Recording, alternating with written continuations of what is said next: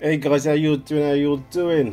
Hey, so you may have noticed that many builds have been updated and they now have Debrid Manager instead of Account Manager, and that's because Account Manager is no more. It's no longer being maintained, and I believe that the same dev who made Account Managers now made Debrid Manager. So what is the difference between the two? Or what are they for?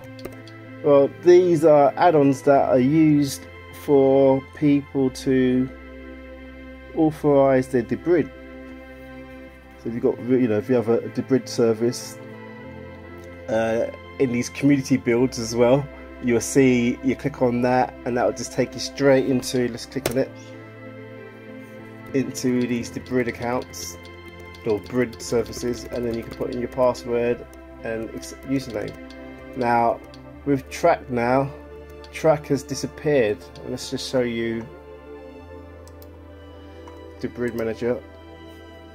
Track is no longer there, and I think it's to do with the API of Track. They're changing the stuff, etc. So if you're going to use Track,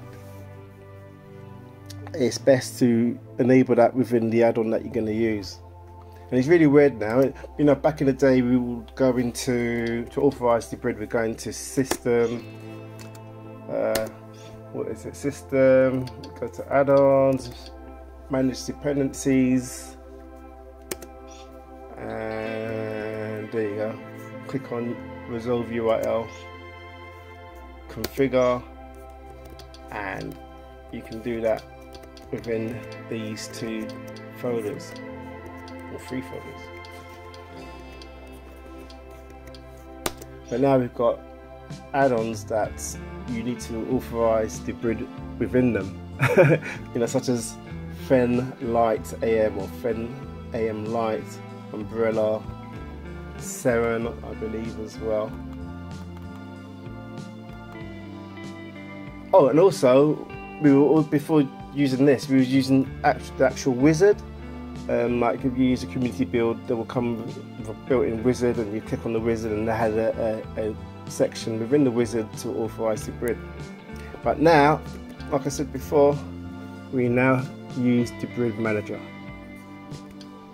So slowly and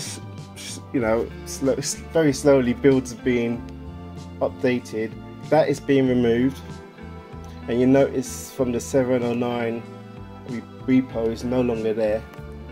Got Debrid Manager in there, so that's what is happening. And you guys who don't have Debrid, well, it's okay, you don't need to know this, but yeah, that is that.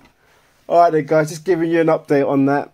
That's what we're using now, Debrid Manager.